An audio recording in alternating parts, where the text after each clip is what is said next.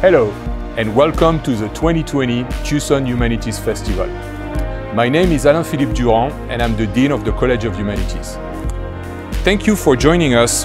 My esteemed colleagues have prepared these presentations to challenge and inform us, and perhaps help us seek better solutions to the problems we face in the world today. Now, please enjoy this presentation and visit our website, humanitiesfestival.arizona.edu, for the complete event schedule, as well as recordings of this event and future events.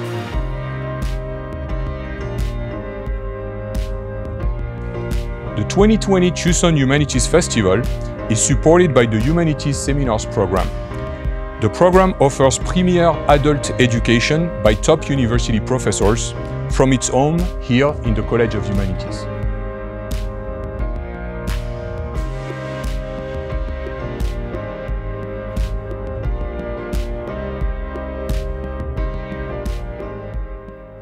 The University of Arizona Poetry Center's Art for Justice grant commissions leading poets to create new work in conversation with the crisis of mass incarceration in the United States. The goal of this initiative is to create opportunities for action, awareness, and empathy through in-person poetry readings and presentations that highlight the work of local organizations working for change in the criminal justice system.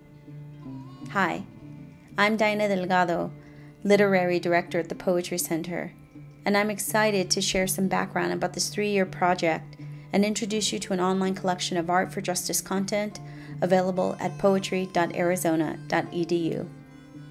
During the Tucson Humanities Festival in October 2020, the Poetry Center's breezeway has been transformed into an interactive outdoor exhibit with selected Art for Justice poems displayed in our windows, as well as chalk artwork by Tucson's urban poetry pollinators. The Art for Justice project seeks to confront racial inequities within the criminal justice system to promote social change and justice. In 2018, funding was awarded to the Poetry Center by the Ford Foundation. The statistics underscore the depth of the crisis. The United States spends $80 billion a year on correction services. An African American male born in the United States in 2001 has a 32% chance of being incarcerated at some point in his life. A Latino male has a 17% chance, and a Caucasian male has a 6% chance. People of color make up 67% of those in jail or prison. Due to lack of support and the stigma of incarceration, 2 out of 3 women released from prison are rearrested within 5 years. To imagine a future that we can all share together, one that lies beyond these numbers, we commissioned a series of new writings. We have presented new work from poet ambassadors in the Poetry Center's reading and lecture series in conversation with local organizations working for change in the criminal justice system.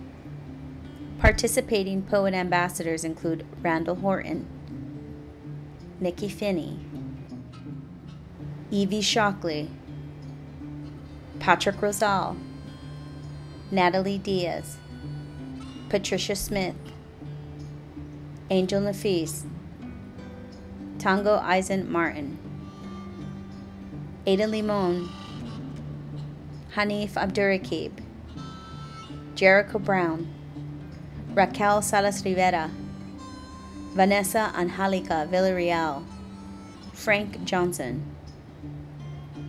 John Murillo, Nicole Seeley, and Reginald Dwayne Batts. The Art for Justice online archive can be found at voca.arizona.edu and features the work created by all the poets over the duration of the project. Across these commissioned works, the hope is that we will encourage empathy and understanding of the forces behind these harrowing statistics, and in doing so, create the conditions for radical change.